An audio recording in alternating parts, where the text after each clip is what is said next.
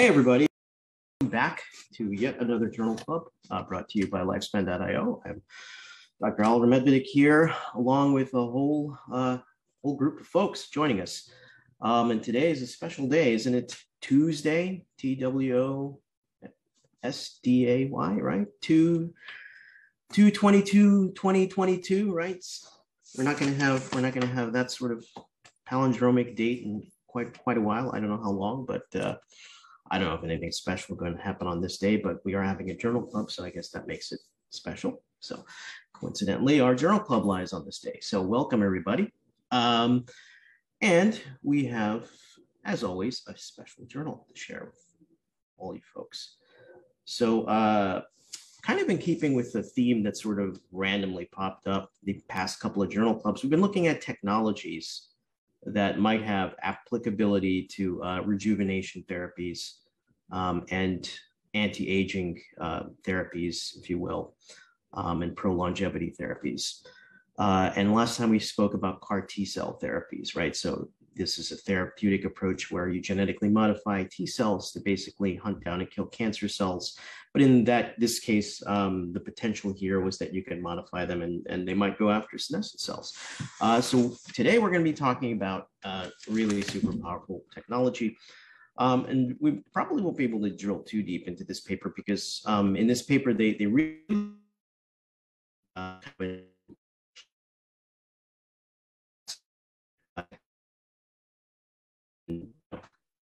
world around 2012 after the publication of Jennifer Doudna's and Emmanuel Carpentier's papers, seminal papers where they modified this bacterial system to edit genes. And this system, like other technological platforms, PCR, so on and so forth, has kind of been developed in many iterations. And we'll take a look, a bit of a look at one of the iterations that this platform has been developed for in this paper. So let me just quickly share my screen here. And this is the paper we'll be covering, Junis Soka et al. From University of Helsinki. So a number of co-authors on this. And the title of the paper is CRISPR activation enables high fidelity reprogramming into human pluripotent stem cells. So I'm going to stop sharing here a little bit. So I won't talk too much about stem cells, except, a lot of you are familiar with them. They're basically cells that have are at an earlier differentiation state, so you can redifferentiate them into pretty much any cell type that you want.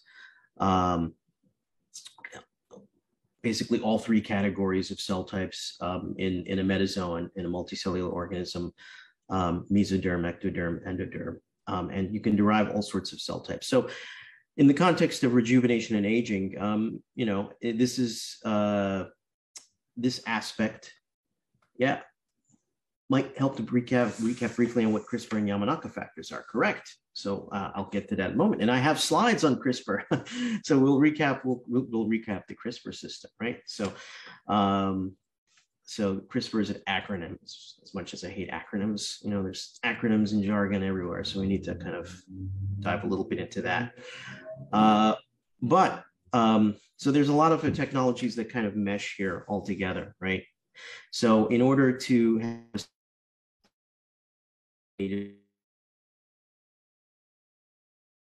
have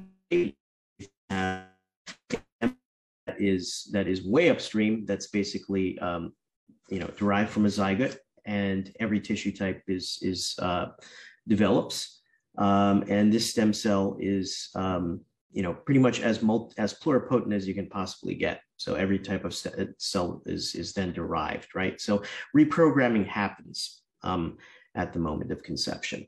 So it's been sort of a holy grail for a lot of biologists to see if we can learn how this technique is, how this can be adapted into a technique, how nature does it. And this has been studied for many decades. And fast forward into, I believe, 2006, kind of early 2000s, 2006, I think 2010 maybe.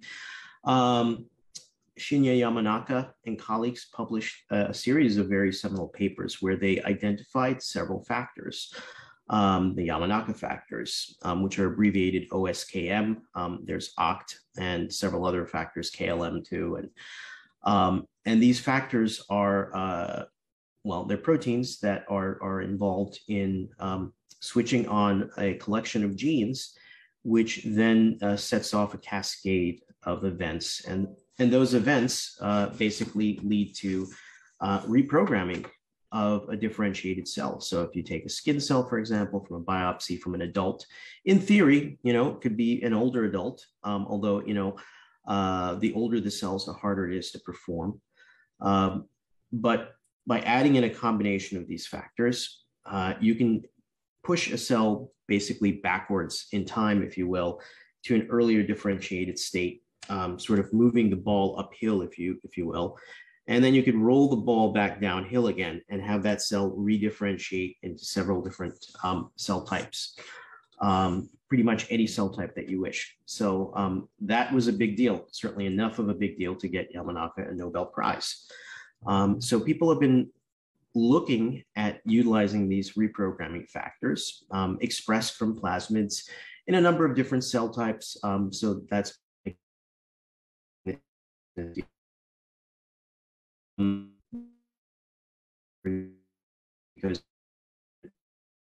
because older cells, in theory, and basically reset the clock, if you will, and give them give them another series rounds of replication and enable them to redifferentiate into cell types and in theory regenerate an organ.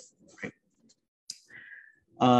So some cells have been recalcitrant to reprogramming, and other cells, and the other issues with Yamanaka factors that the authors in this paper raise is that it's not as the reprogramming is not as tight. You get a lot of other downstream effects. When you add these Yamanaka factors, they're transcription factors, they can switch on a lot of other genes as well, right? So that leads to the CRISPR technology platform. How can we actually adapt CRISPR to specifically switch on genes that basically that are impacted by the so-called Yamanaka factors? So in order to know how that's done, we need a kind of a brief intro into CRISPR. I'm not sure if I've shared these slides before, but maybe I have. And if I have, well, we could share them again. So let's take a look here. Are slides visible here? Let me see if I could.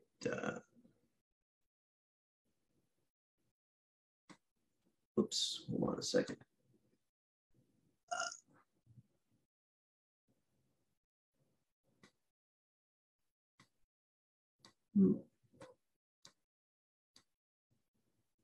All right, can anybody see slides? It should be 2 journal covers, Science, Nature.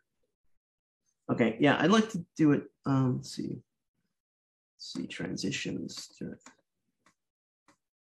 I've got the, oh, here it is. All right, slideshow. Move that out of the way. From beginning. All right, is that better? See, all right. So this is when, these are cover shots of Science and Nature when the CRISPR basically platform, really made the first splash. So very splashy titles here, right? Very catchy. Targeted destruction, seek and destroy, right? So in this case, we're not going to be seeking to destroy anything. We're going to be switching genes on. So the CRISPR system had to be modified. So what is the CRISPR system? Well, first of all, just a little bit of background on what's going on inside of a bacterial cell. Bacteria, are plagued by viruses just like we are in pretty much every other organism.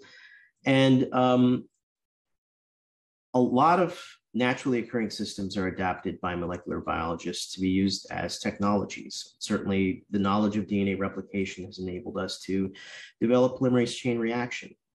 And that same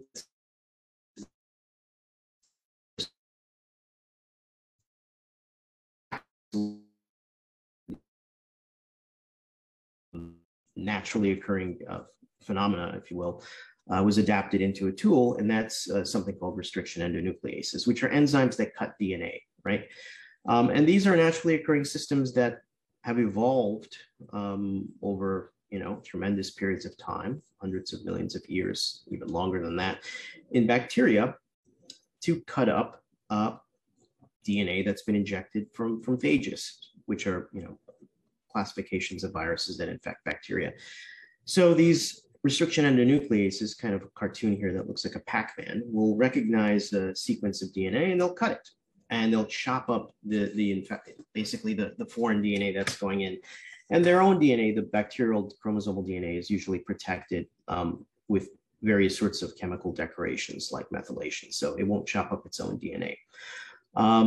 And if we use the lingo of immunologists, this is referred to as innate immunity, meaning that if the phage has a different sequence of letters, these restriction endonucleases won't recognize it. And if the phages have evolved a different sequence and this hapless bacteria doesn't have that right enzyme, well, so much for the bacteria, and the phage gets to replicate, and bacteria bursts if it's a lytic cycle, and the cycle of life or quasi-life in the form of viruses continues, right?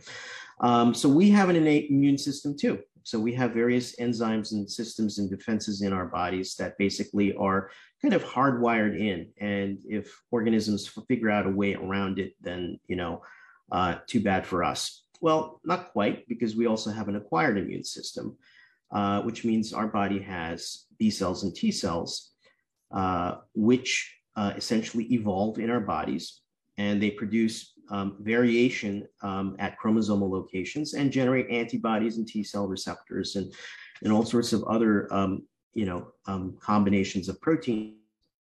And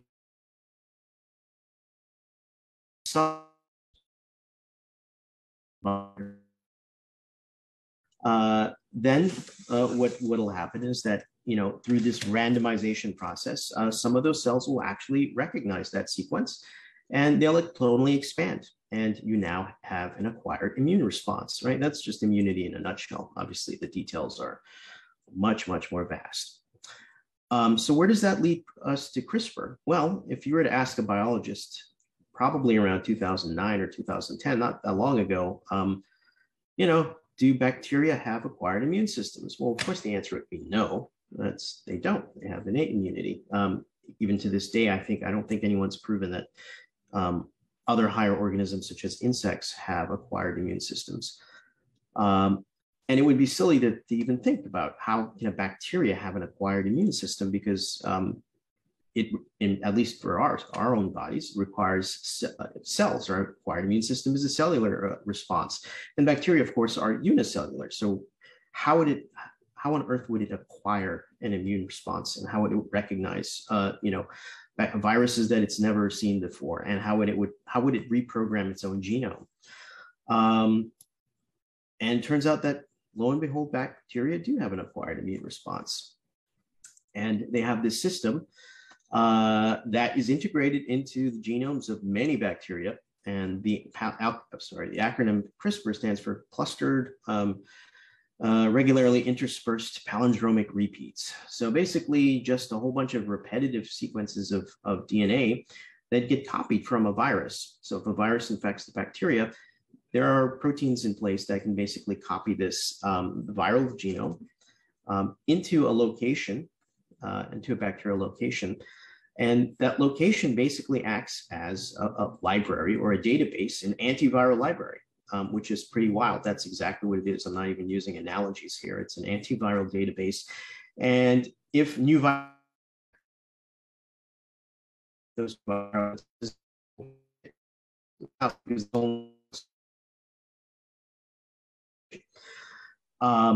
so if the virus, so it's kind of an arms race at this point. If the bacteria divide and are able to then make a bit of RNA based on the viral sequences that are in there, this RNA is utilized in the CRISPR system to essentially target, basically to target the viral DNA that it originally encoded.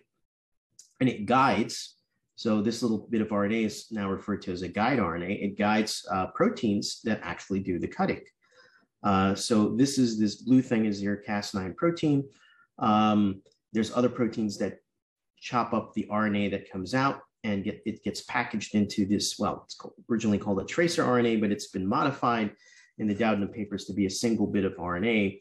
And this composite unit here, consisting of an RNA and a protein, can then bind to, through the interactions of the RNA and the viral DNA, can bind to that viral DNA. And the protein part acts as genetic scissors. It'll basically chop up the invading microbe and basically literally make a double-stranded break, so a cut on either side, right? So that's pretty wild. And that technology is basically evolved into what's known as programmable endonucleases. So what a programmable endonuclease is, so some more terminology and jargon here. So through the 90s and the aughts still to the present, I talked about restriction endonucleases, and those recognize sequences, and that sequence is hard-coded into the enzyme itself. But with programmable endonucleases, you can modify them. You can add different protein subunits and make a novel protein where part of the protein guides the part that does the cutting to a specific sequence. And depending on what's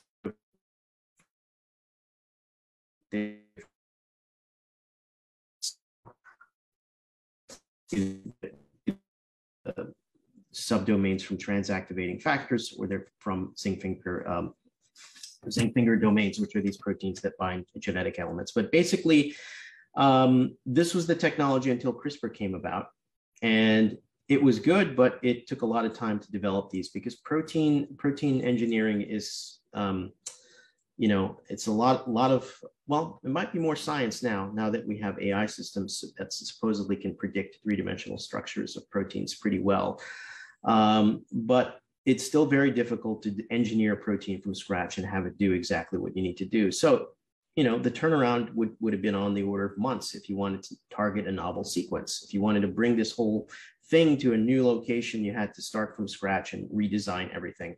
So this part that sticks is the variable part, and this part that cuts is not. So this endonuclease here is called FOC1. If it's brought to any location designated by these ends, it'll cut, right? So here's the part where you have to kind of vary.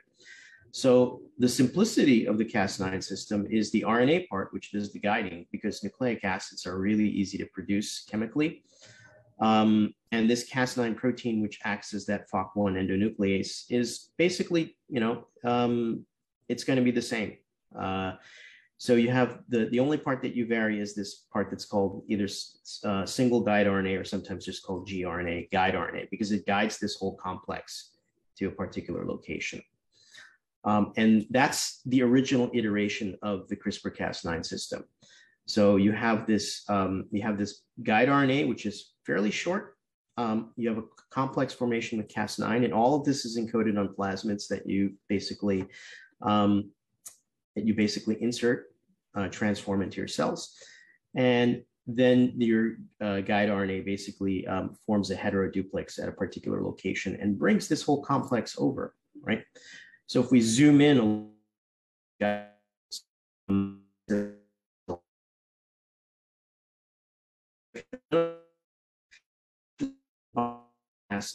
and there's many other Cas proteins. So, this technology has been rapidly, expanding.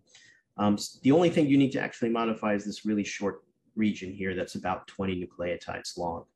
So by just modifying these 20 nucleotide regions, you can target your CRISPR system to pretty much almost any location, right? There's, so that's your variable region.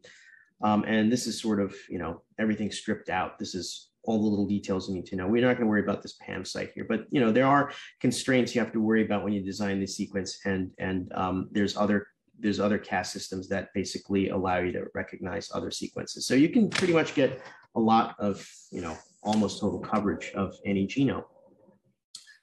So that's the cutting. So once this complex forms, you have an endonuclease domain on one part of Cas9, another endonuclease domain, and they cut.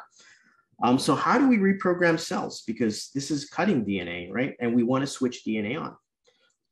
Well, like I said, this technology has been kind of, really stretched, past its original iterations. And there have been modified variants of Cas9. So keep this in mind. This guide RNA basically guides this blob, this Cas9, to any location, right? And what it originally does is it has these endonuclease domains that cut. What if you genetically modify these endonuclease domains and deactivate them so they don't work anymore? And this Cas9 is referred to as a dCas9, short for dead. So it doesn't do it. It doesn't cut. It doesn't do anything. So basically, you get this whole blob targeted to a location very precisely, and now the Cas9 doesn't do anything. Doesn't cut. So that's not too exciting. But what's interesting is that you could now modify these Cas9s to bring something along to that location. And that's the topic of this paper. So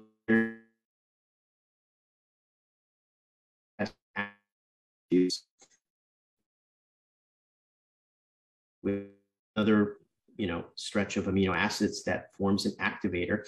And I believe the activator used in this paper, I want to say VP106, but it might be a different activator. And what an activator is, it's basically, it's a protein that recruits RNA polymerases and other elements to a location, and it basically switches on transcription. So it switches genes on. So you basically now have a very powerful system where you don't really need to know what the native activator is inside of a cell. You can just see, find out a sequence that's proximal to the start of a particular, messenger RNA sequence, proximal to the promoter, have your guide RNA guide this whole system over there, and the gene will be switched on. So in the context of this paper, they've looked at several genes, including, locations that express the Yamanaka factors. So you can switch these on very specifically inside of the cell. And there's been many iterations and variations on this system. So this paper, they have an activator form of CRISPR-Cas9. You can do the same with repressors, the shutoff genes. You can make a GFP tag variant, so you can actually see where particular genes are located on the chromosome. And you can imagine all sorts of other variations on the theme, right? So pretty cool. Yeah, any questions? It's quiet out there. People can feel free to unmute themselves. All right. Guess that was clear. Okay. It's quiet out there, Oliver. It's almost too quiet. That was a real nice introduction. I really liked that. Yeah, it's good. It was good. Because not obviously everybody watching isn't necessarily going to know the ins and outs and what all this jargon means. And so it's a good start, yeah. Okay. Yeah, so that's the basis of technology, and yeah, coincidentally, I actually just landed in JFK like 2 hours ago, and I was in San Francisco, and we were passing Mammoth Biosciences, which is, if you Google it, it's a CRISPR-Cas9 company, and I think it was founded by Jennifer Doudna, who got the Nobel Prize, or maybe she's on the board of directors. But so I noticed Mammoth Biosciences out when we were passing it on the road. I'm like, what a coincidence. We're doing a CRISPR-related paper. We do have a comment now from Facebook. Hello, everybody in Facebook land. Edward Hudgens, I nearly said Huggins then. Edward Hudgens has commented, I saw last year the use of CRISPR 2.0 to turn off tau proteins in neurons, which could mean potentially turning off Alzheimer's. And he gives a link. Yeah. Thoughts on that, Oliver? Yeah, I mean, so kind of a general comment. I haven't read that paper, and of course, when you say turning off tau proteins, we have to be careful because tau proteins are microtubule associated proteins, and they they play also important roles. So I don't know exactly what subset of tau proteins they were targeting. So, but without going kind of too far into that direction, kind of a more I guess a more mechanistic technological caveat I would say is that there's always the issue of delivery, right? So these reprogramming factors that are introduced here are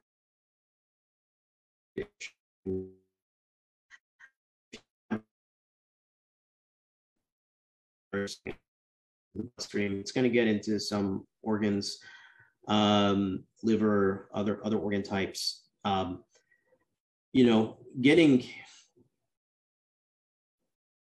Getting this system into every neuron in your brain, in your cortex, is going to be really problematic, right? Because you have to get this, you have to get at least several plasmids transfecting, your cells, and you've got a lot of neurons. What is it, about on the order of about 100 million neurons, 100 billion neurons, sorry. So and you could get a nucleation effect that can propagate, in a number of different regions of your brain, potentially leading to Alzheimer's, and not even getting into the issue of so I'm not even going to touch on how much of a role these tau proteins have in kind of setting off beta amyloid plaques, and how much of a role beta amyloid plaques actually play in Alzheimer's, right? Is there's been controversies about that, but assuming they do, then we have the issue of, and assuming that targeting tau isn't going to have any other negative downstream effects, the issue is still delivery. How do you get this system past the blood-brain barrier and into that many cells, cleanly, without triggering any type of other immune response, right? So that's a challenge. But these technologies are, these challenges are kind of orthologous to one another, meaning that switching on or off genes, is now achievable using this technology, and now developing better delivery methods, is another kind of series of technologies waiting in the wing.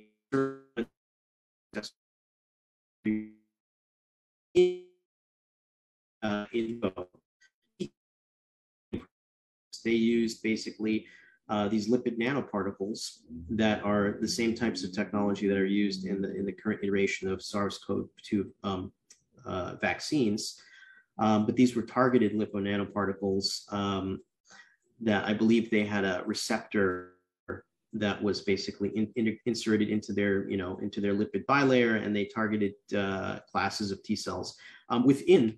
Well, it wasn't a patient. This was done in mice, but basically targeted in situ, which is different than the CAR T technologies that are used now, which is basically engineering the T cells in a petri dish and reintroducing them back into the patient, right? And that adds a lot of expense and cost. But being able to just inject these directly into somebody's blood and have them reprogram the T cells right there, is a huge improvement in efficiency and cost effectiveness. However, getting into blood cells, is pretty direct and easy because you literally inject it into somebody's vein, right? In theory, and you can target enough multipotent stem cells, blood stem cells, hematopoietic stem cells to get the job done. But the brain is a different organ, and then the issue is how do you do that, right? How do you modify that? Maybe there could be some workaround. Maybe we can use a modified CAR T cell therapy that basically targets microglial cells and hyperactivates them to scavenge, cells that are over reproducing tau proteins and scavenge beta amyloid plaques, right? And these microglial cells, once they're introduced and get past the blood-brain barrier, they basically can seek out and destroy.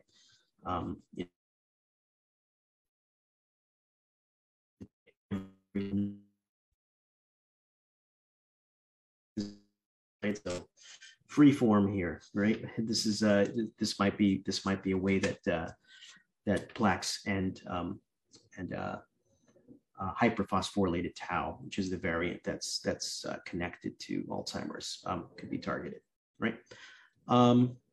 Anyway, just some thoughts, right? Yeah, great question.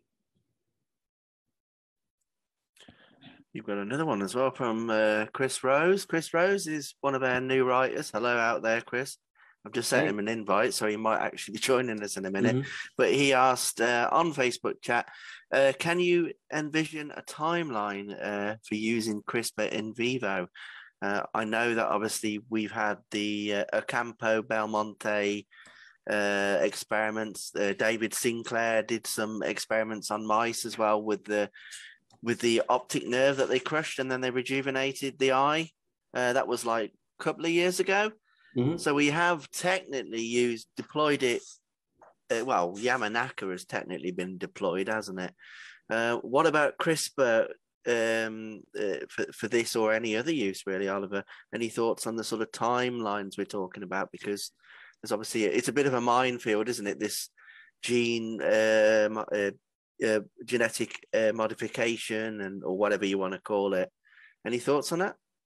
Yeah. Well, I don't know how what sort of because again, CRISPR is basically a tool used to just through the few slides that I showed. It's basically a tool used to originally to cut DNA and introduce double-stranded breaks at a location. And I didn't go into the repair strategies there, because if you wanted them actually to modify the sequence and convert it into whatever sequence you want, but in a case of gene therapy, you'd want to revert it into a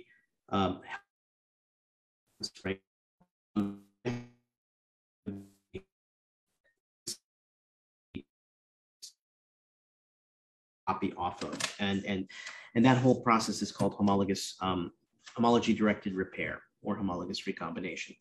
And I do believe that there is a patient. So, I don't know if they use CRISPR to do this type of gene modification. You could use other technologies to do it. So again, CRISPR is the tool to basically, target these cells, but you could use other programmable endonuclease. So CRISPR is just in the context of gene therapy, just keep in mind that CRISPR is a very flexible programmable endonuclease.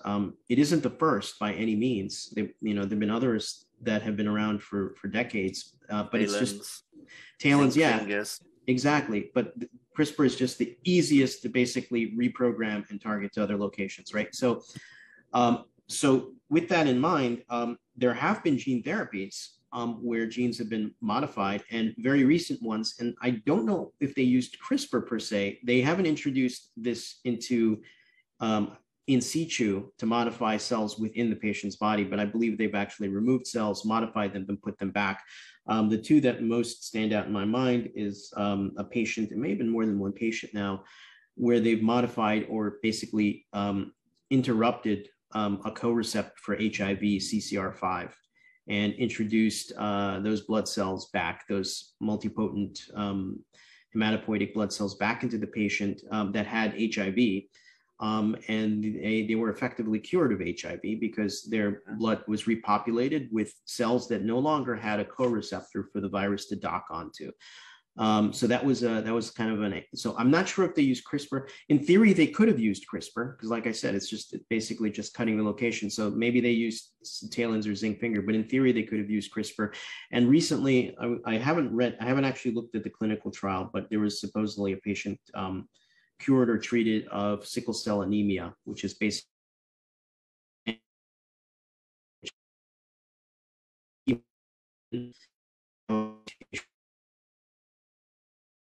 I believe it's from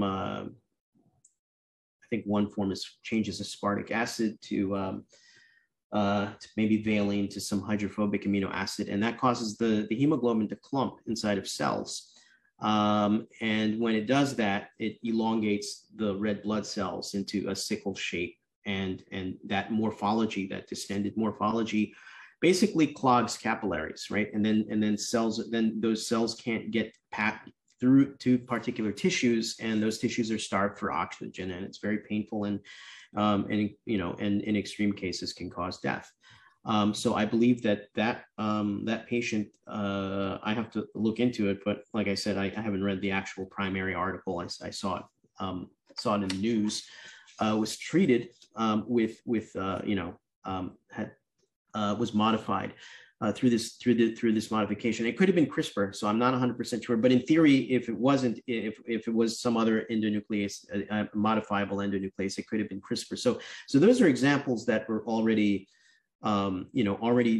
achievable, via CRISPR, and have, and individuals have been, treated and with this type of therapy. Now, of course, even modifying CAR T cells, you might even be able to use, CRISPR in that respect, because it's just a tool. Now, introducing it directly into a human, so you get modifications happening in situ, I don't think that's been done yet. I could be wrong.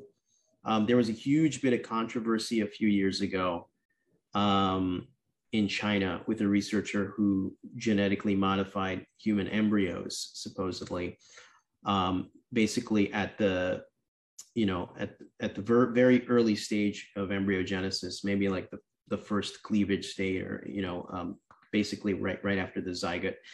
And the modification was to make,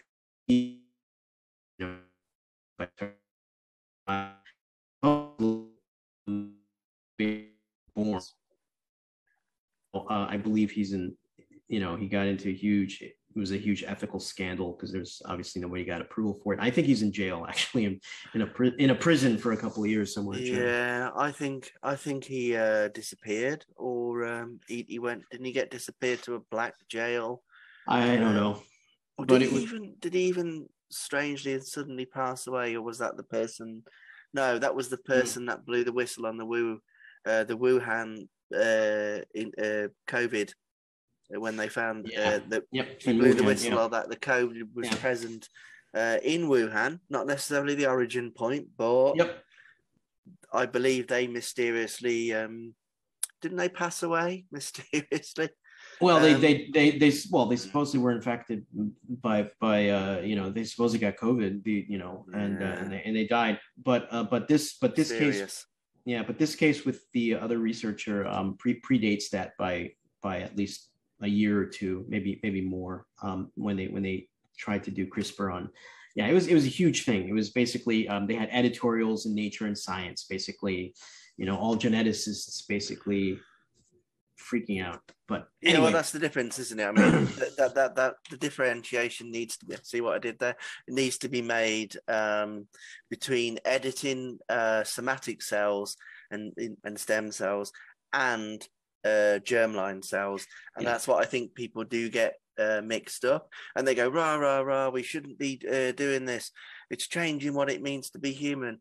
But obviously the nuance here is no one is proposing, that I know of, to edit germline cells, which then gets passed to the next generation. That isn't happening, and I don't think that's going to happen. Well, I think that's a long way out, that. But the somatic cells, maybe, as you say. Don't think we're that too far away, are we? Yeah, no, it's definitely happening now, and it's deliberate, and also you're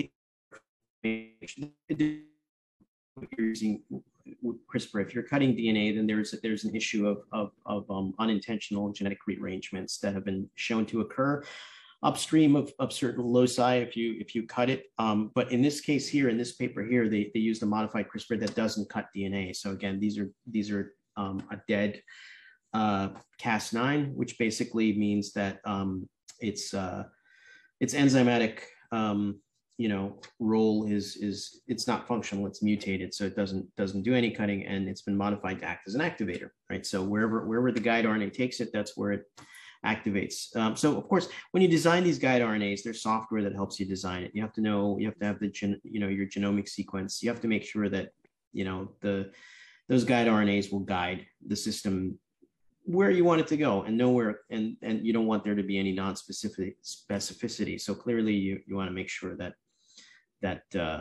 you're not switching on the wrong genes. Exactly. Yeah. And it also means no superhuman superpowers for our children being passed down from us. Not yet, anyway. So yeah. Yeah. Well, I'm sure. Like, look,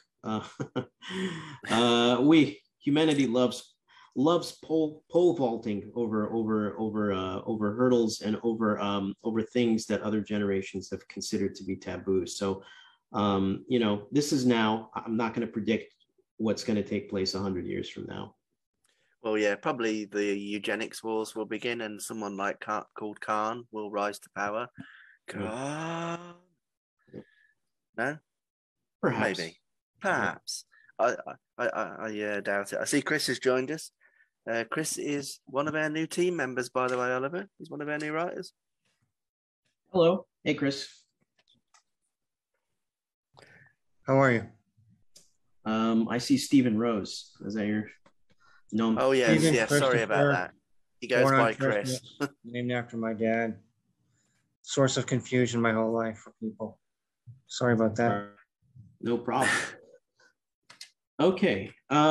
So, well, I guess we've got enough of a background to go into the paper. Now, there's a lot of figures here, and I'm kind of not prepared to dive into all of them because I'll give you like just kind of a heads up. This paper really drills into this technology and to show that it works in reprogramming cells. So, so there's not much reprogramming of, there's a lot that, basically this is to whet everybody's appetite, right? Because if we can reprogram cells using this CRISPR system and basically do in situ Yamanaka factoring, right? And then in theory, we might be able to rejuvenate, a kidney or other organ in situ, right? So just want to keep that in mind, because they don't do that in this paper, by the way, right? They're not going to be introducing it, unfortunately, in this paper into old mice, so we're not going to be seeing examples of that. The closest they come to it, though, is that they do reprogram fibroblasts. So they look at cells. They look at several cell types. One cell type is what they refer to as I want to say. Lymphoblastoid cell lines, but it could be lymphoma cell lines, and also fibroblasts. And they mentioned that their system here was able to genetically reprogram or revert into, and that's another key term I forgot to mention, induced pluripotent stem cell.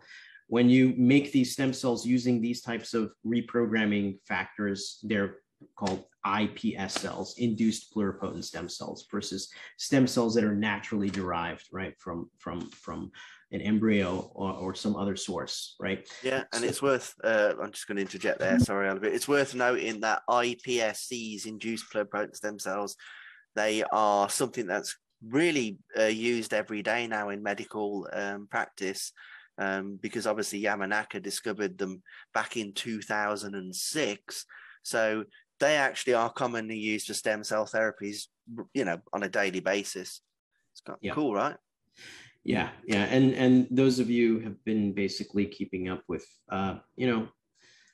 we, like the phrase goes, we live in a society, man, right? So we have to basically play by rules that maybe we all don't agree with. So I remember in grad school, it was a huge deal during the second Bush administration, where federal funding was cut to stem cell research because of issues dealing where embryonic tissue was, basically was derived from, and of course, and it's, you can't underestimate how many scientists were freaking out about this, right? So states started their own funds to basically fund their own stem cell research because all the federal funds from the NIH were cut off. labs were doing all sorts of Kafka-esque things, like, like cells that were, if a lab member was working with stem cells that were derived from embryonic tissue, they had to be clearly marked and kept in a different section of the incubator, because God forbid you used a media that you paid for out of federal funds to feed those cells, right? And then you're basically, and so it was just, can't cross those streams at that point, right? So it was, it just came out of nowhere. And I think that was also a big driving force for the development of iPS cell technology, because people were then really aggressively looking for, eventually would have happened anyway. People really wanted to figure out how, that was always the goal, to figure out how to reprogram cells on your own. But the Yamanaka factors and that paper basically came about in that era. So just to give kind of a context, and that may have been a big, huge also societal push that, that spurred that technology. So. Well, another advantage of iPS over fetal stem cells is that they can be from the donor, autologous. Exactly. So that's an excellent point that John raises there. So if you're going to be doing stem cell, that was one, issue. If you're going to be studying, drugs, or you're going to be looking, doing, studying development, then you could use fetal stem cells. But if you're going to be introducing them into patients, you really want a close donor match, right? And you might need to genetically modify those somehow, and so on and so forth. So making stem cells out of a patient's own tissues, they're autologous. Their body won't recognize it as a foreign invader. So you can reintroduce those modified those stem cells that you developed from somebody's skin biopsy right back into the patient, and you won't have a host versus graft disease, or there won't be, or so those cells will take, right? So that's also a huge positive here with these iPS cells, as they're called.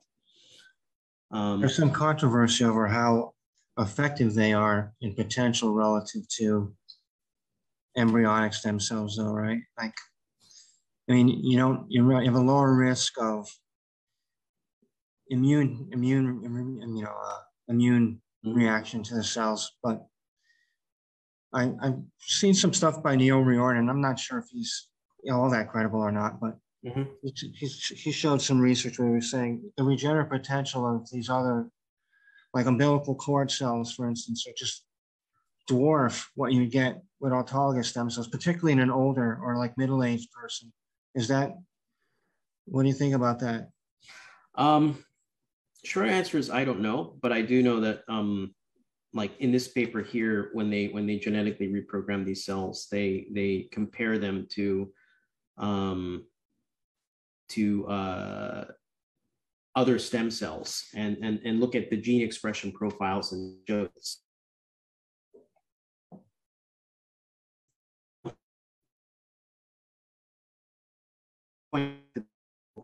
Yamanaka.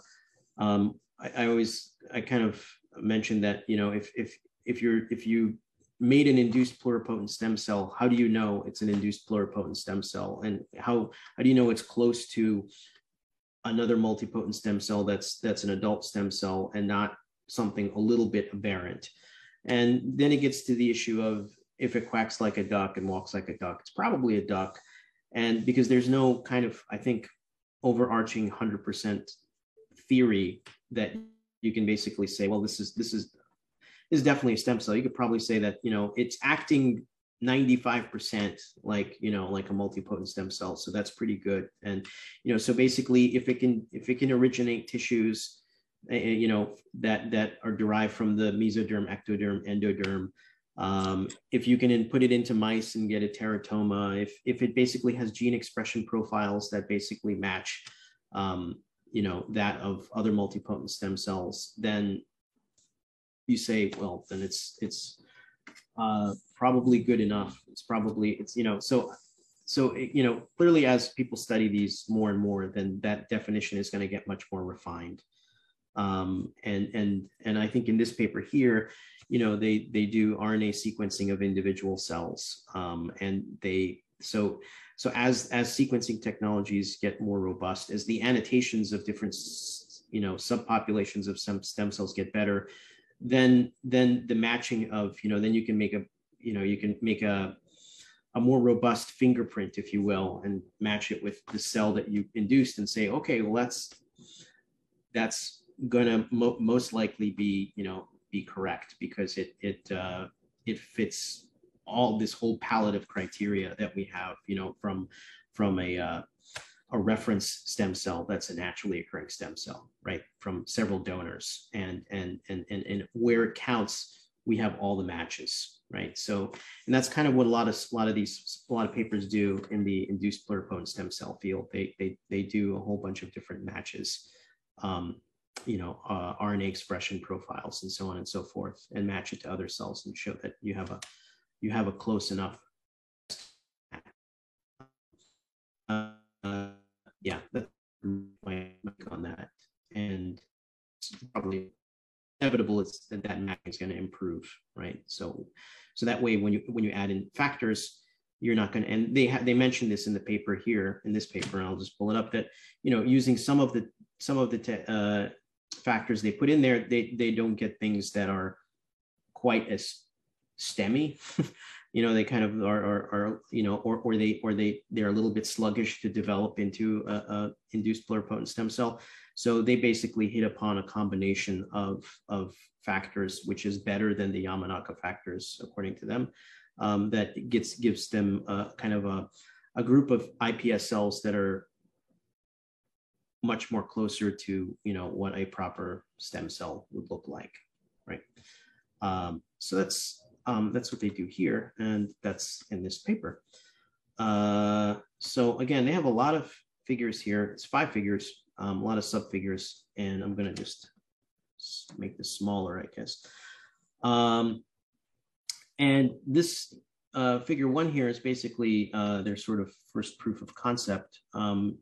CRISPR-A, so they call this CRISPR-A, and they published papers prior to this. CRISPR-A stands for activator, so that's the activator domain. Reprogramming of LCL, and LCL is, let's see, lymphoblastoma cell lines, I think.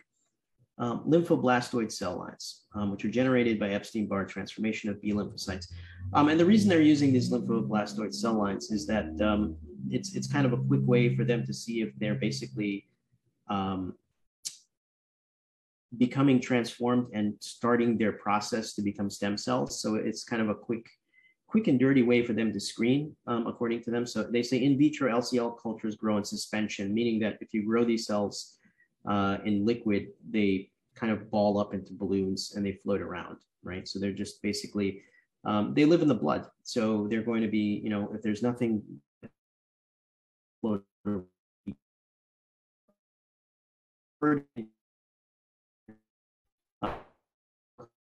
to the culture surface, providing a simple means for the specific enrichment of cells. So that's why they pick these cells. So that's, and of course, and then they mention another advantage. You've got a lot of these cells stored in biobank repositories, and you can also basically test them on different, you can get samples from different people to make sure that there's no what they call donor effect, right? So you don't want your technology to only work in Oliver Medvedik. As much as it would benefit me, it would have no benefit to anybody else. You want it to work on everybody here on this panel and more, right? So you want to test different cell types to make sure there's nothing funky in one cell type versus another, or from one donor versus another, right? Because we're all genetically heterogeneous, right? We're not clones. So there could be differences. There certainly are differences, but there could be relevant differences to this reprogramming technology. So there's a little schematic of what they're doing here. So these OSKML, so these are basically variations on the Yamanaka factors, and then they have a couple of extra ones that they're basically trying out. And this is their picture of the, there's the guide RNA, there's the blob of Cas9, and all these little lines here are supposed to be cartoon representations of guide RNAs, right? That basically switch on different factors. And this figure A is basically showing in this lymphoblastoma cell line that you're getting cells that it's kind of hard to see here. So they're, I guess, floating in culture, and here they're squished out and form colonies. And they're in the iPS cell stage, and in between they're in this mid-reprogramming stage, right? And then they look at the efficiencies, and as a positive control, they have a transgenic cell line, which is, I believe, constitutively expressing Yamanaka factors, right? And AP colonies per million cells. Alkaline phosphatase is an indicator. It gets upregulated in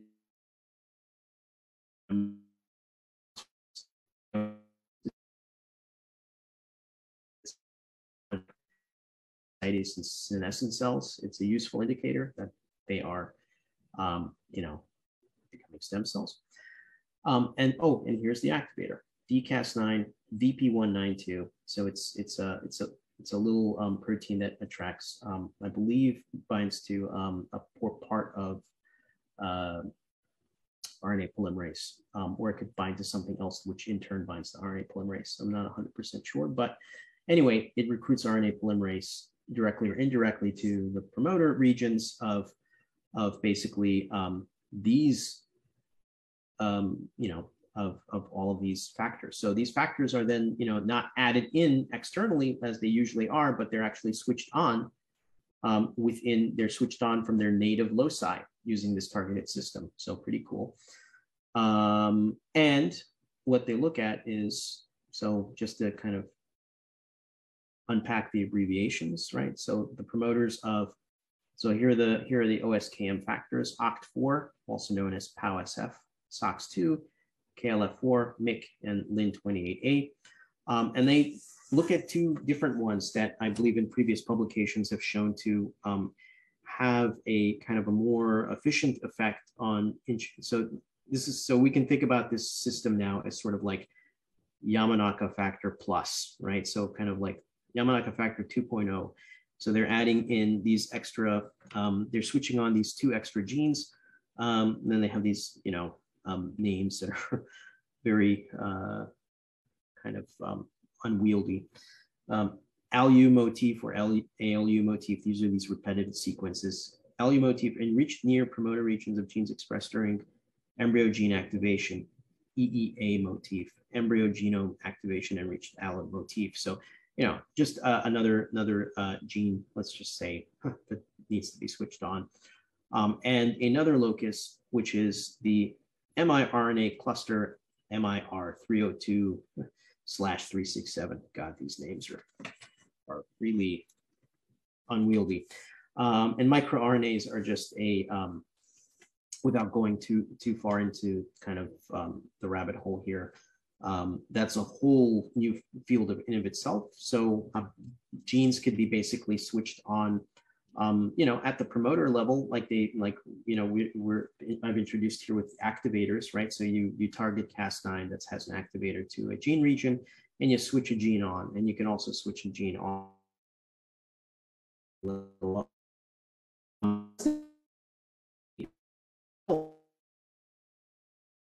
Messenger RNA or other RNA by basically using, there's another regulatory series of steps called microRNAs, which are kind of like, we talked about CRISPR, and we talked about CRISPR being the guide RNA guiding the CRISPR system or the Cas9 to phage DNA and chopping it up, right? So microRNA is kind of like that. It's a system. It's totally different though. It's different enzymes are used. So it's not, it's not a CRISPR system, but what it is, it's an RNA-based system to, in this case, not target DNA, but target RNAs that are transcripts. And once the microRNAs bind to them, they can, shut them down through a variety of different pathways. Either it recruits other proteins that will cleave the DNA, like Dicer, or it can bind to regions where translation occurs. So then proteins aren't made from that. So anyway, long story short is that these are the two new gene regions that are targeted and one of them, the EEA guide RNA is just abbreviated E in the paper, and then the microRNA cluster MIR-302/367 is just abbreviated M, right? So that's what these letters stand for. So here is basically their results. They get some, they're first we're trying to, I guess, recapitulate some of their earlier work in showing that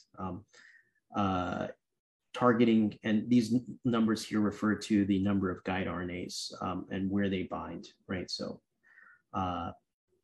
that's just their abbreviations and nomenclature. So GFP guide RNA is a negative control, so that ain't doing anything. No guide RNA, nothing, right? And they get some modest reprogramming with E5, and here they have to get at least as good as the transgene, so not quite as yet. So this is they're basically working on in this figure here on combinations of these factors to show that they might actually initiate reprogramming. So let's see what else they have here. The programming efficiency, so they use 4 different donors. So E5 averaged 38 colonies. So that's just how many colonies actually were. So again, the efficiency is just the number of colonies they got.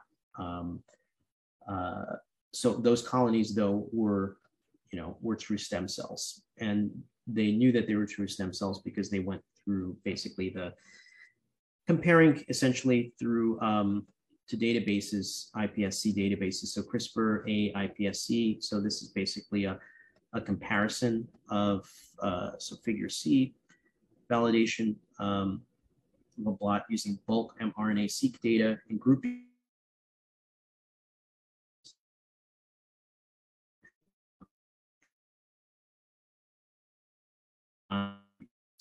Your lymphoma cell lines and also fibroblasts. And I think they are using lymphoma cells here, and somewhere they use fibroblasts. I think E is fibroblasts.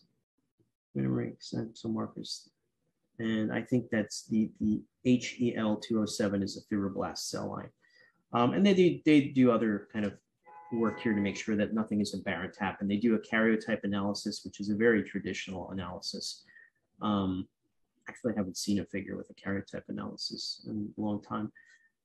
It's basically you look at chromosomes under a microscope and you make sure that they've got the right chromosomal number and that they basically there's nothing, no arms have been switched, and so on and so forth.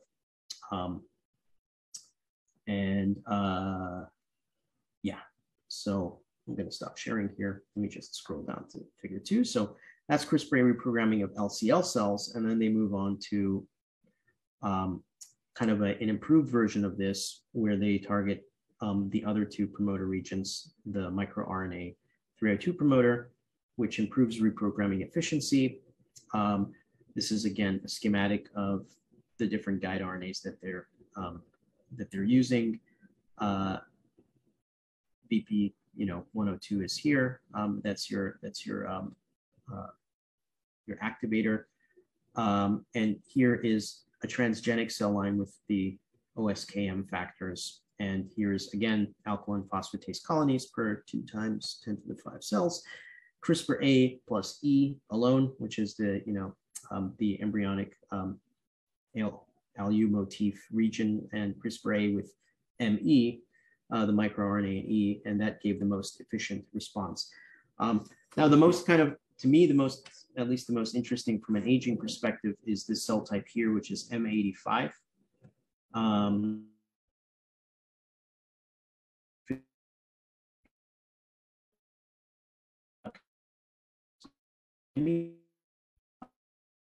Robust effect, and I believe that they mentioned here the M83 cells are fibroblasts that were originally derived from an 85-year-old donor. And this poor guy's claim to fame is that his cells are really tough to redifferentiate. So let's see, where is that mentioned here?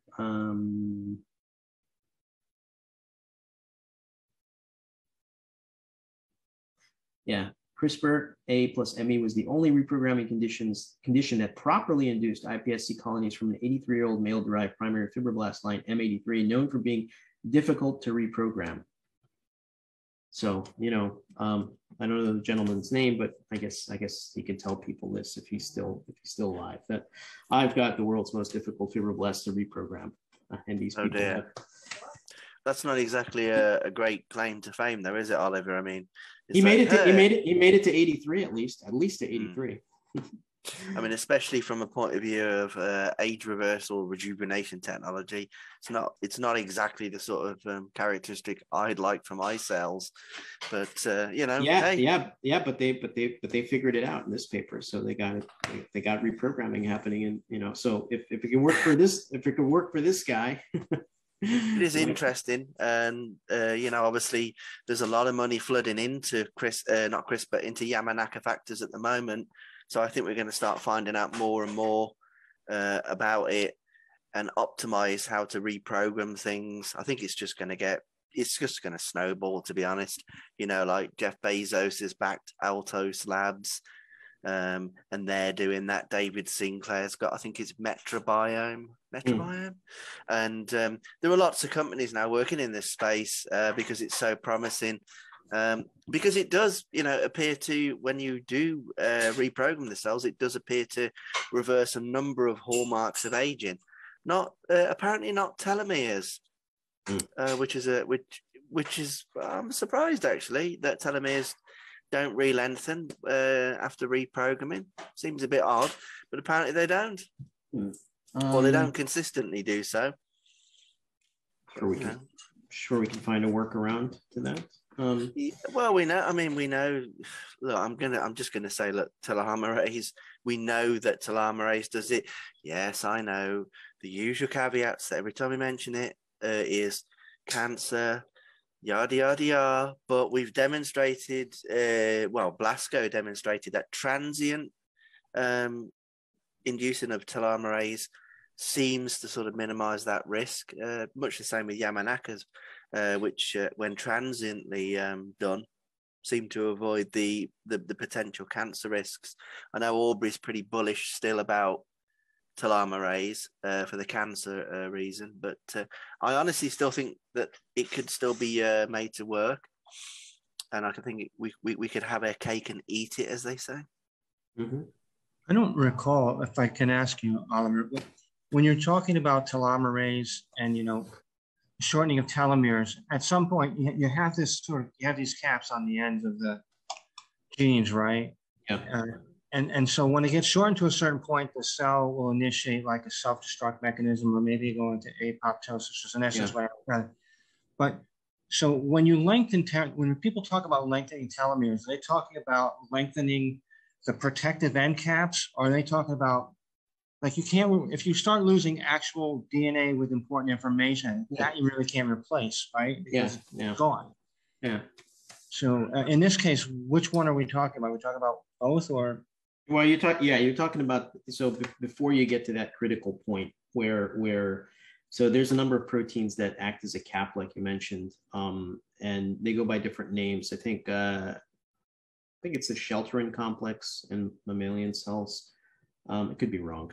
But basically they do a number of different functions, but you know, one of them is essentially to not have the ends recognized as a break. So it's not going to be triggering a DNA damage response, which one of the consequences could be apoptosis, cells die. The other consequences could be that the telomere ends fuse and the cells, under mitosis, you have aberrant chromosomal segregation and a whole cascade of other problems that could lead to cancer at that point, right? So that's one way that shortened telomeres could lead to cancers, because things become more mutagenic as a result.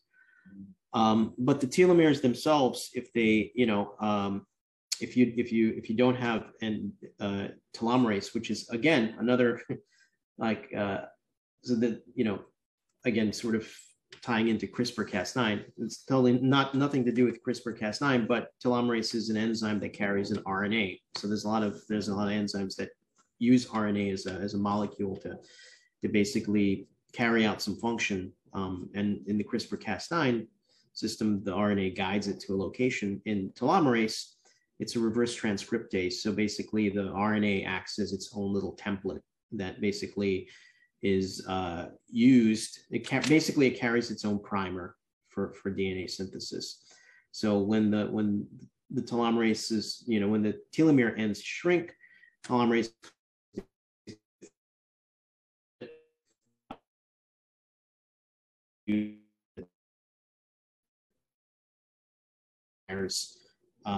requires an end of DNA to basically attach to. So it can't just attach to, there's special, polymerases that can do that, but DNA polymerase basically can't just bind to the end and synthesize it de novo.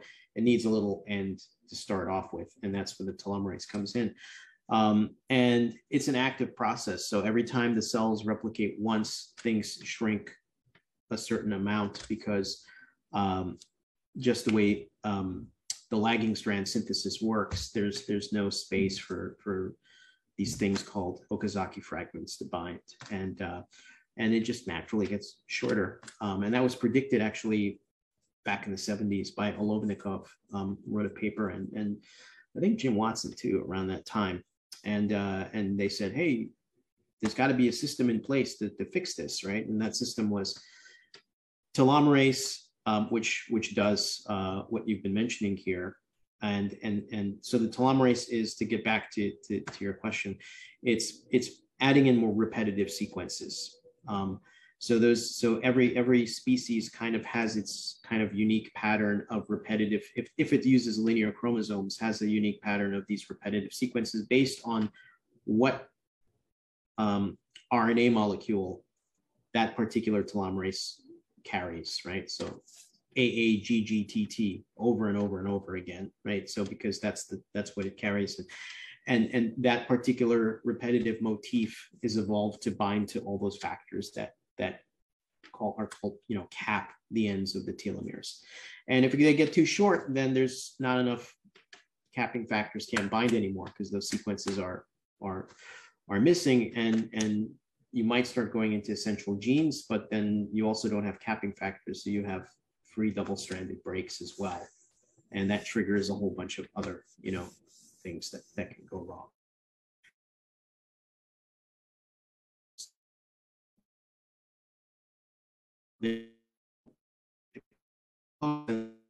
To the end, then that sheltering complex can't function, and then it all falls apart. And of course, there's also other ways that the ends of DNAs can be replicated, which was also discovered by Carol Greider and Elizabeth Blackburn back in the 80s and 90s, I believe. And that's the alternative lengthening of telomere mechanisms, which some cells, it's not a normal mechanism in mammalian cells. It's like if telomerase is completely off, there are still backup mechanisms that can kick in, but they're very rare. And it's sort of a very, it requires essentially homologous recombination and another bit of template DNA that's found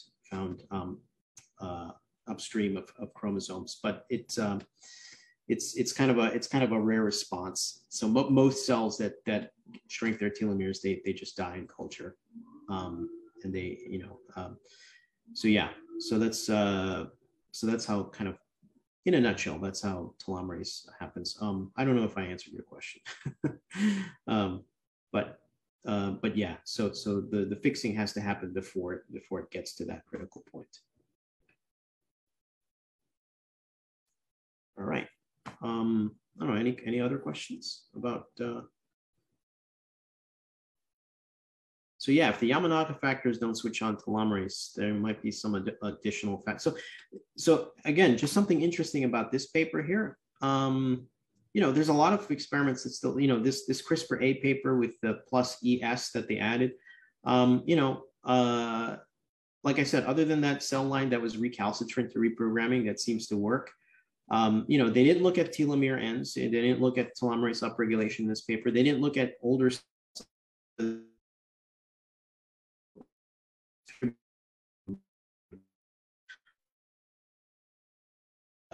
I think it kind of whets the appetites of people that are in aging research and rejuvenation research to see, well, you know, if it's working this well, let's throw this at, and also let's see how this works in situ, right? I mean, we could certainly apply this technology right now in elderly mice or other types of mouse models and see what sort of reprogramming and how efficient this reprogramming is. So there's certainly a lot of room here, right? So yeah, they got greater efficiency using a variety of metrics. So again, I'm not going to kind of belabor these points, but you know, they showed that you know, CRISPR-A plus E versus CRISPR-A plus ME. So this is their best variation. So let's say CRISPR-A plus ME, you know, also gave faster reprogramming by like 24 hours or 48 hours. So this is during reprogramming day 13, day 14, day 15. So these factors, these proteins here, NANOG, TRA160, are just markers of senescence. They get upregulated. Sorry, that's senescence. What am I saying? Crossing the streams here. Stem cell markers. They go up earlier in CRISPR-A plus ME. So basically, you also get better cell growth, right? So better cell growth characteristics, and you get more colonies showing up when they do this CRISPR-A plus ME. And this is in comparison now to the transgenic cell lines that constitutively express OSKM, right? And much better than the ones that they, you know, that don't have both the microRNA and the EEA motif. So promoter targeting kind of at all those locations improves CRISPR-A reprogramming efficiency. Kind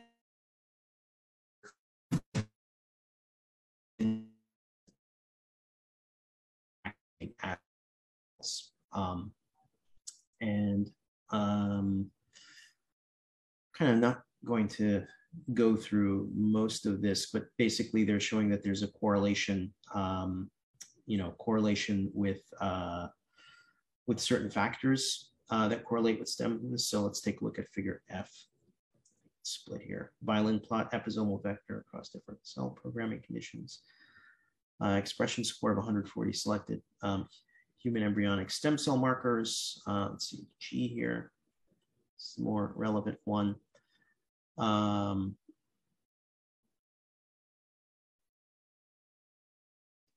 So yeah, so these are different expression scores. Basically correlates to the number of human embryonic stem cell genes that are upregulated. So the scores shift further to the right. You have kind of a tighter correlation. LCL is all the way to the left.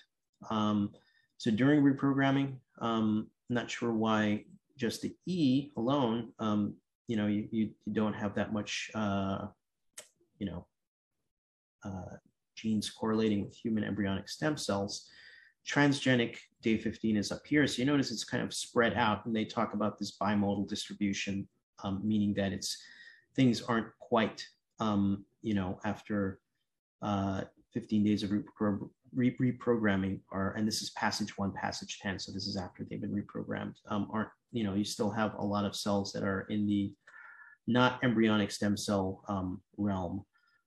Versus CRISPR-A plus ME day 15, you have less of this bimodal distribution, more of a shift. So these are some of the, you know, data points that the authors point to, you know, suggesting that you have kind of an earlier, you know, switching on of genes. Now, is that going to eventually make them better stem cells? I'm not sure, but they certainly point to this as being an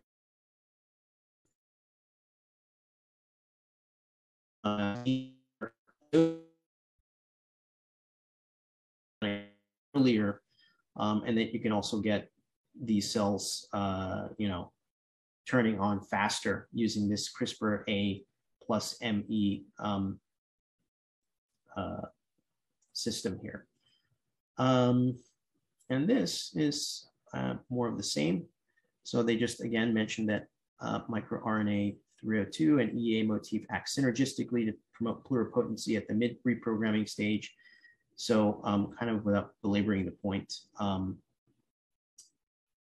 you have a lot of, so these are factors that correlate with stemness. So CD52 is a blood-specific factor. So if the cells are going from the lymphoma state to the non-lymphoma state to the stem cell state, then you basically have lower expression levels of CD52, and that's what you start seeing more robustly with CRISPR-A plus ME.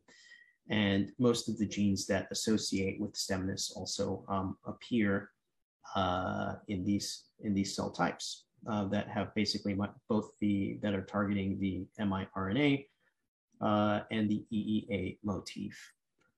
And lastly, again, CRISPR-A plus ME cells progress to the pluripotent state with improved fidelity. And this is percentage of cells. So D is cell identity annotation. So they're looking at single RNA, I believe. I think they're doing flow cytometry and then counting each cell and then analyzing the RNA and showing which category of genes are being expressed. You could, and these are different colors of different kind of RNA profiles that fall into different categories. So down here is ESC, iPSC cells that are, in databases, and most of the cells that are CRISPR-A plus the ME, which is the two other loci that are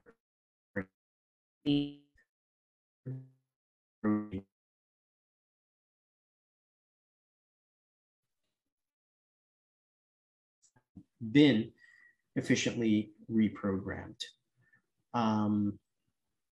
Yeah, so I'm gonna stop sharing here.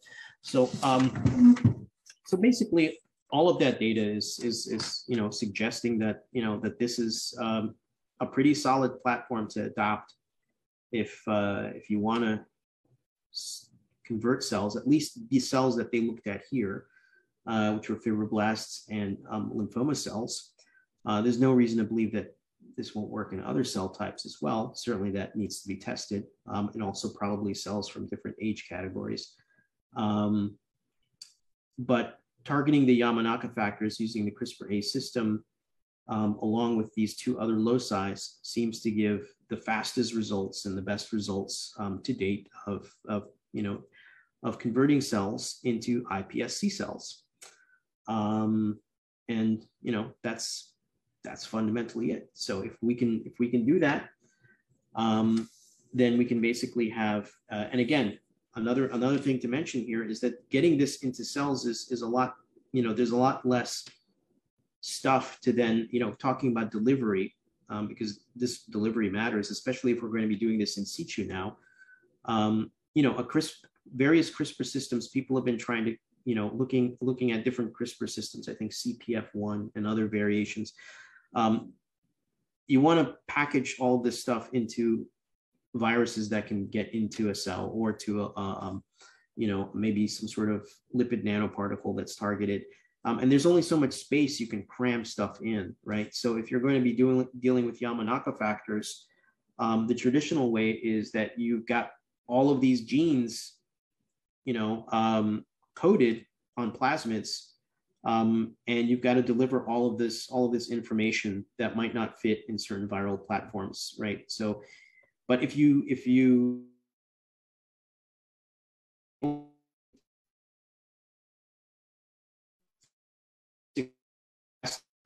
is one entity and a whole bunch of different guide RNAs. So this is basically multiplexing, and those guide RNAs are very short.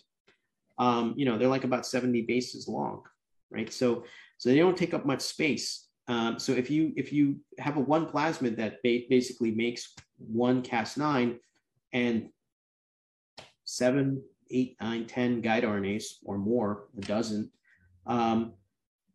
you'll form as many variations of the Cas9s as there are guide RNAs. So they'll all basically will match up with the Cas9. The Cas9s are all the same, right? So you can compress a lot of more, a lot more stuff into a plasmid and have it more efficient as more efficiently now delivered into a cell than having the entire genes encoded, for example. If you want to encode all of the factors, because the factors are being switched on endogenously in the cell. They're already encoded in the genome, so you're just throwing in activators to switch them on in the endogenous loci. You're not introducing them externally into the cell.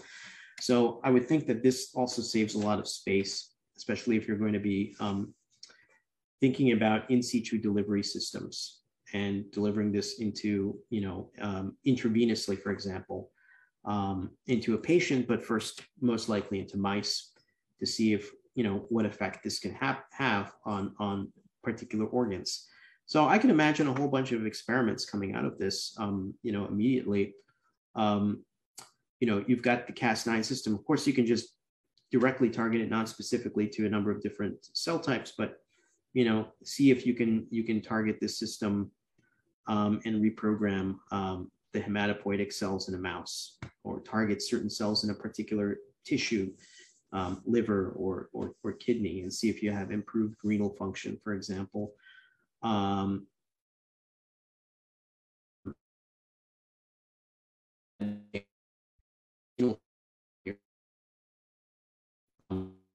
Right on older mice as well, right? See if you have certain improved functionality in various tissues. So there's a lot that can be done with this, and I think it's just like some of the other technologies we've discussed, like in the other paper with the in situ modification of generation of CAR T cells.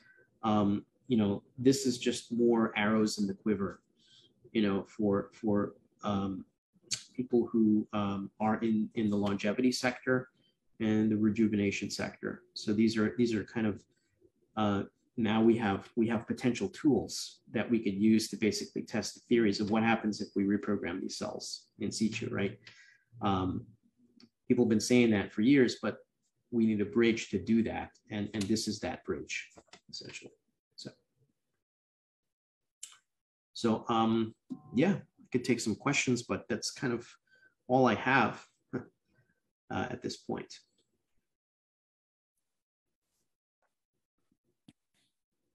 Wow. Let's just have a look.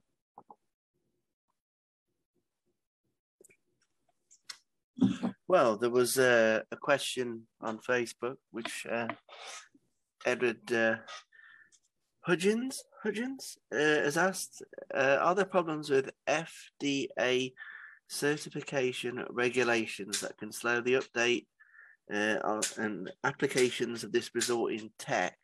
Now, I've mentioned in the chat, the FDA does have RMAT, RMAT, which is a framework, isn't it, to sort of handle these things like gene editing and these more advanced technologies. But it's like anything, I would say, with all due respect to the FDA, it's always going to be slow, isn't it? And especially this sort of cutting edge technology. What do you think, Oliver? We use FDA as a benchmark for policy, but that only applies to the United States. Am I getting some vacuum cleaner feedback somewhere? Vacuum cleaner. Yes, I can hear a vacuum cleaner. Oh dear. I think it's my old-fashioned hard drive. So sorry about that. No problem. But it occurs to me that if FDA is slow to approve it, we'll see some offshore clinics offering it because it's such an exciting, powerful technology now. Yeah, so obviously the FDA is going to take this on a case-by-case basis, and they're approving gene therapies already. So I don't think that there's going to be any exception to this. I think it's as usual.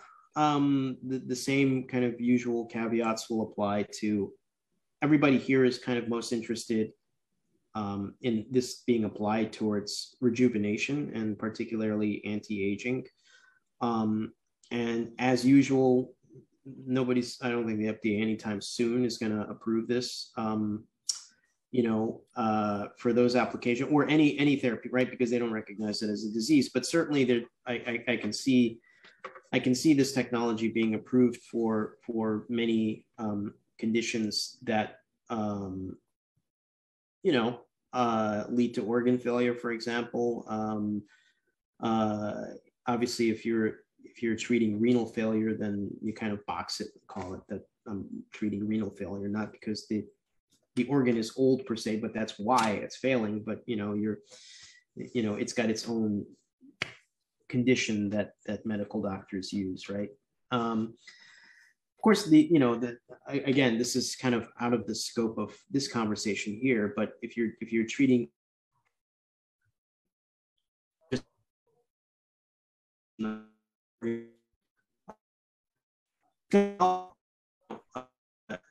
the other systems of the body are degrading as well, right? So if you have an improved organ function, then it's reliant on all the other systems working, and if they're not, the rest of the cardiovascular system is not up to par, then that rejuvenated organ is basically working way upstream, to basically maintain homeostasis, right? So eventually you're going to have to target everything.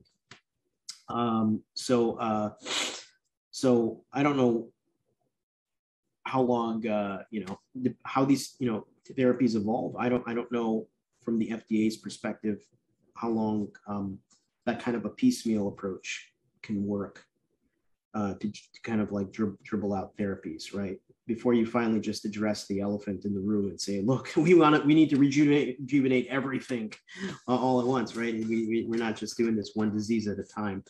But yeah, I think, they're already being approved, various gene therapies. CAR T cell therapy is a gene therapy. It's sort of like the most prevalent one, like the backdoor gene therapy, they kind of call it, because it's been so spectacularly successful in many different types of cancers that they're really kind of going forward with it. So yeah. Short answer is it's going to be a bumpy road ahead, with policy and regulations. Is progeria considered an orphan disease or no? Do you know? Progeria? Yeah. Yeah, I think it is. I mean, I'm not 100% sure the definition of orphan diseases, but they're rare. It's got to be and progeria certainly are very rare. So depending on which progeria, certainly Hutchinson-Gilford is astronomically rare. And then the other progeria.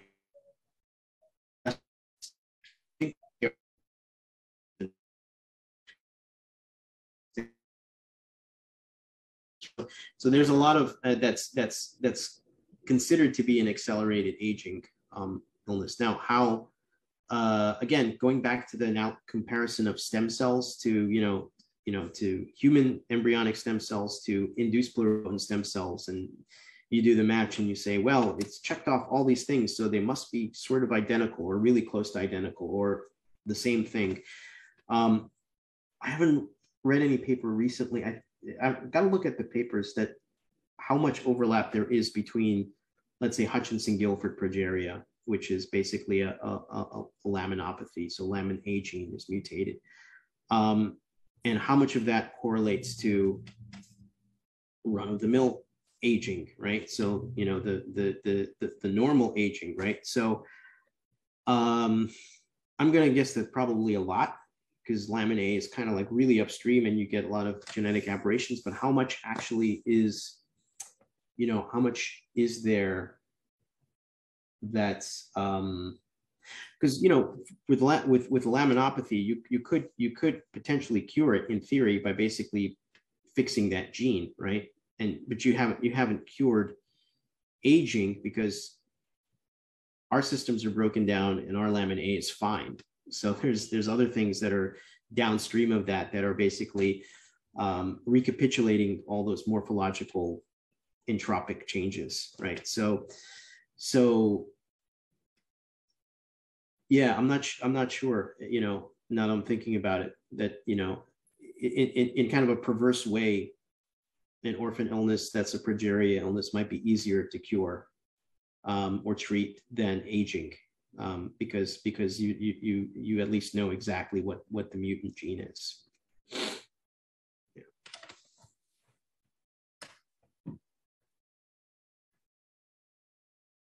All right.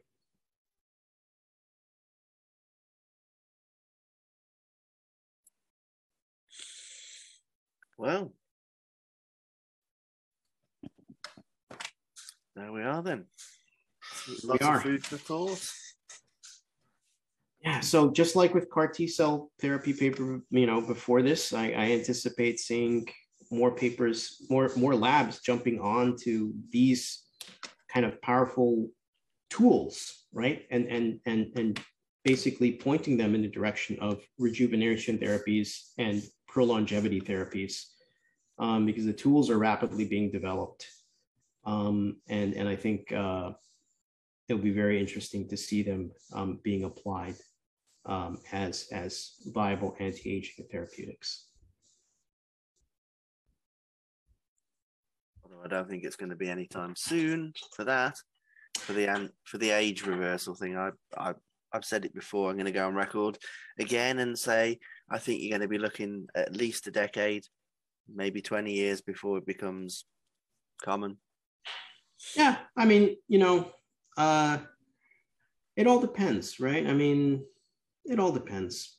I mean, through the normal channels and routes, yes, but it all it all really depends on who's funding what, and what sort of dramatic breakthroughs there are, and how effective these therapies are, right? I mean, I'm just going to go out on a limb here, right? If somebody combines several of these therapeutic approaches and shows that this approach,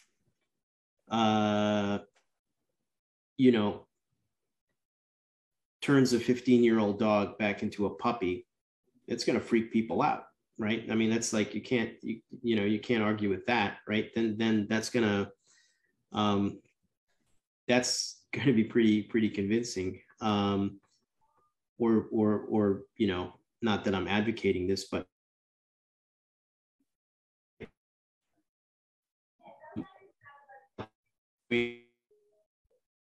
anybody who has a birth certificate saying, they were born in 1920 and they look like they're 30 years old, that's going to freak people out too. And that's, when I say freak people out, that's basically going to shock people into accepting the reality of this working, right? Because, you're going to need to see something like that to convince a lot of people. I mean, and open up massive funds. But in the meantime, piecemeal approaches to targeting diseases of aging are, of course, the viable way to go, because there's funding for that already. Nobody wants to see anybody die of Alzheimer's disease, right, or something else that's an age-related illness.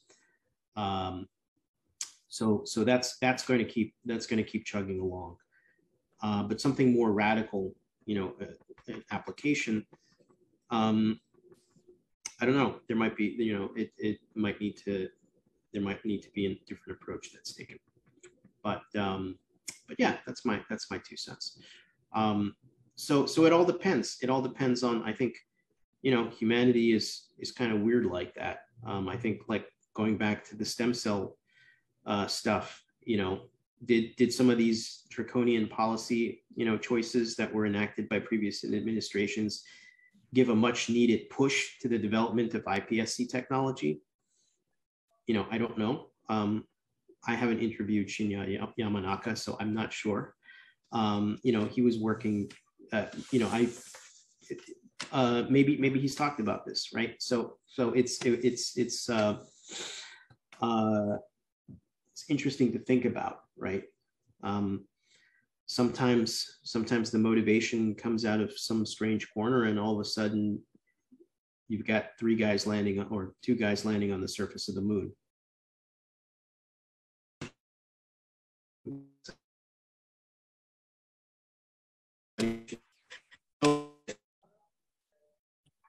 predict where the impetus to get something achieved like that is going to come from. But I do think we, with these technologies here, theory is turning into practice. It's, we no longer have to hypothesize, like, how are we going to get this into a cell and switch that gene on? I mean, we'll definitely have improved versions of this, but we can already do this in practice, maybe not as efficiently as we want to, but it's achievable, it's doable, it's not theoretical. It's done in the labs all the time, every day, thousands of times a day, right? So, the hurdle is to apply this effectively, safely, and efficiently in humans. But, that'll happen. If my memory serves, I think Yamanaka was more interested in investigating the tadpole research of John Gurdon rather than trying to make an end run around the FDA. Yeah, it could have been just a historical kind of coincidence, right? With how things were happening, but yeah.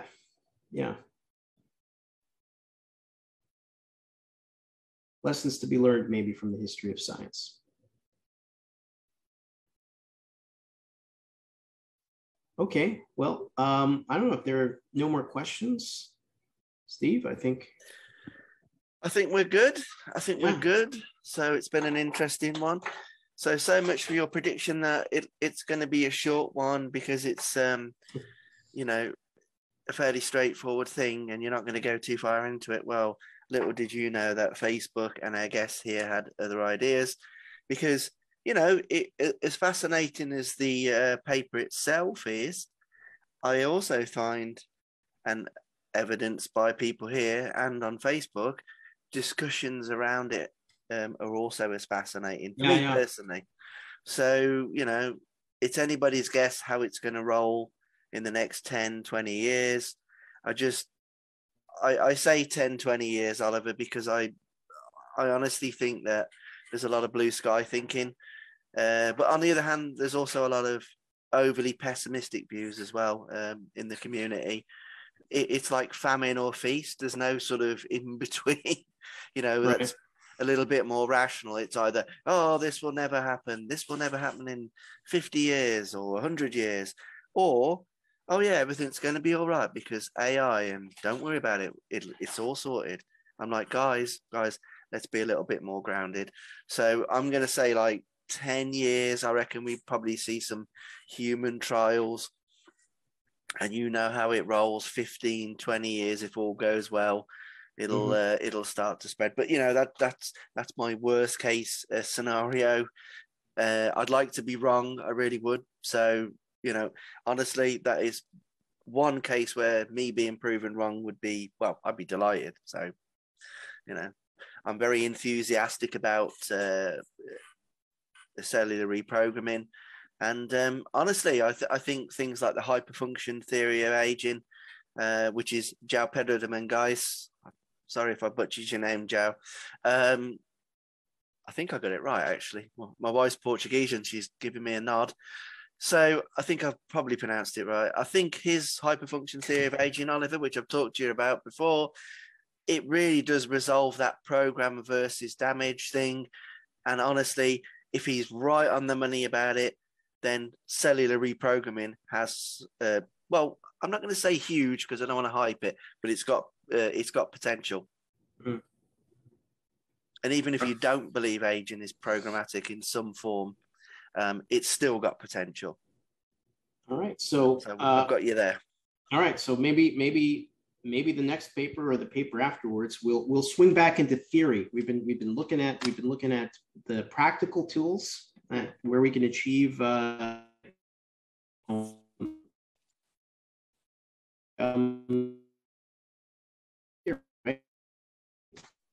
theory. You can't just live out in theory land, and you can't just do practical things without the theory, right? You need both. You need both, right? You need to. Yeah, I think there definitely needs to be more equal focus on fundamental understanding of what aging is as well as the experimenting side of things.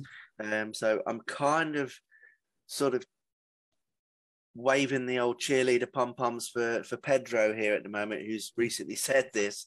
And you know, he did that critique of the hallmarks of aging.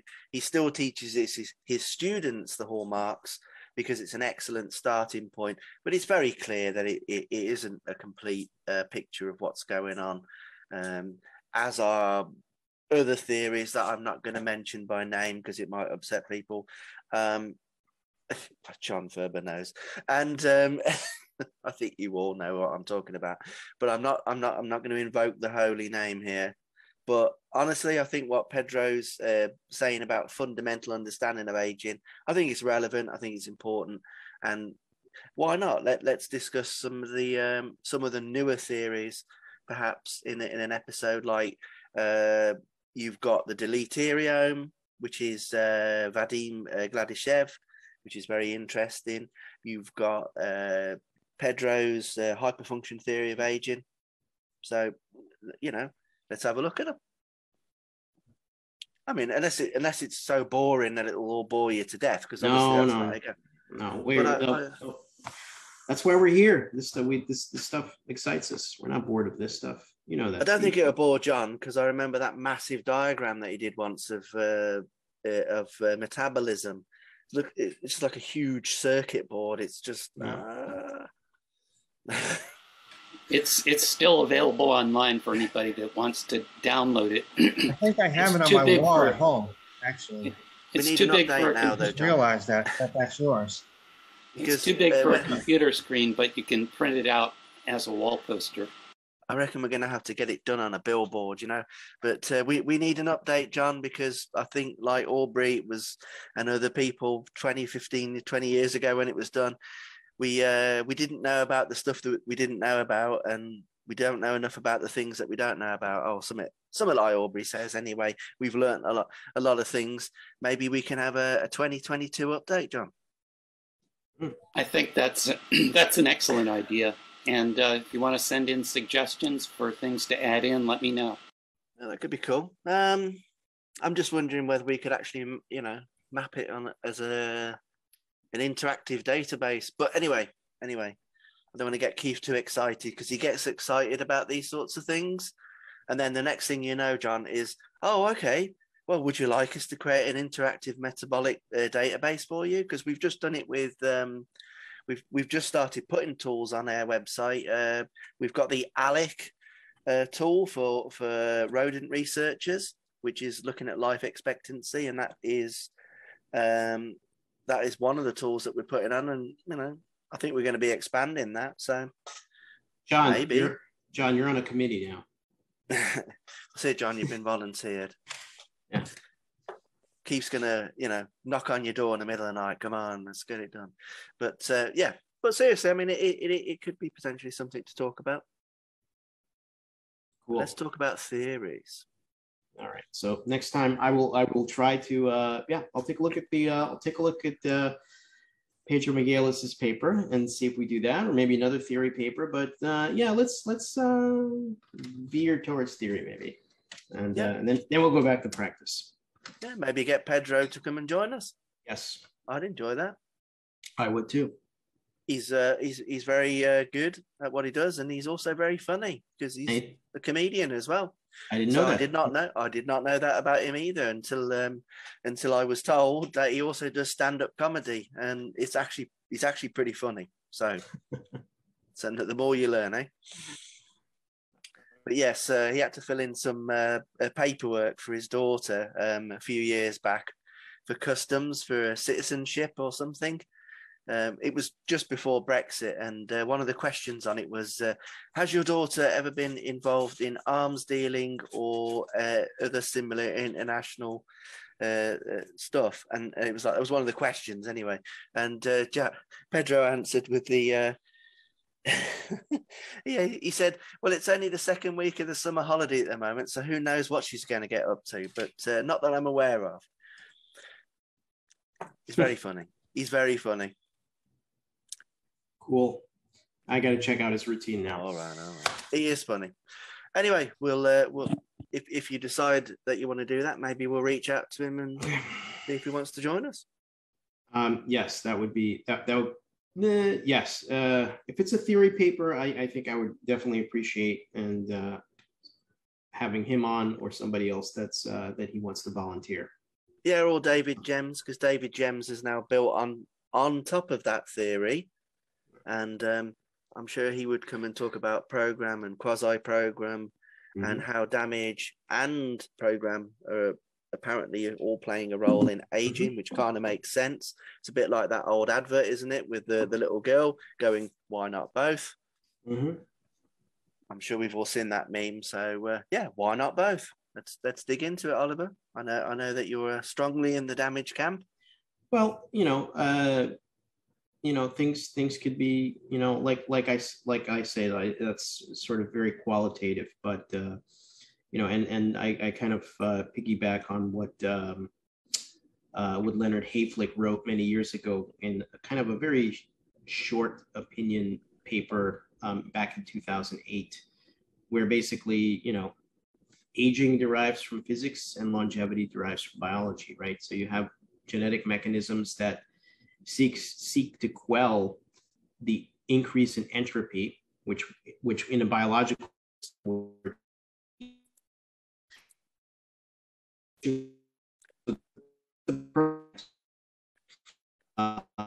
but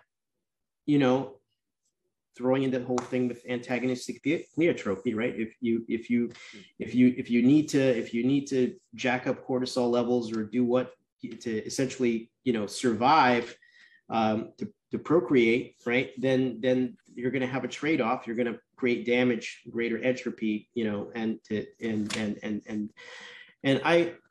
so that's where I see the programming part coming in, and that's totally plausible, evolutionarily plausible. Yeah. So it'd be interesting to see how Pedro or David breaks that down. I suspect it's probably on similar lines. Let's find out. And I think that should make for an interesting thing. But before entropy creeps in further and destroys your internet completely, because you've been having some, I don't know about anybody else here, Oliver's internet's been a little bit wobbly for me here in the UK. So yeah, I've had a little gray bar popping up every so often saying your internet connection may be unstable. Well, don't worry, Oliver. You're an open system, but not a closed system. So the second law of thermodynamics does not apply, and we can fight the forces of entropy, but not today. So yeah, we'll leave it at that. So thanks for joining us, everybody, and hopefully we will have a scintillating conversation with potentially a guest next time, and let's discuss it. And thanks for the heroes who have joined us today, and everybody on Facebook. The heroes, especially, without you and your support, such shows and the many other things that we do would not be possible. And if you're interested in supporting us, do visit our website at lifespan.io/heroes if you want to learn about joining that. And I guess we'll see you next time. Yeah. So take care, everybody, and happy Tuesday, right? Oh, not this again. Yes, it's rare. It's rare. All right. Take care, everybody.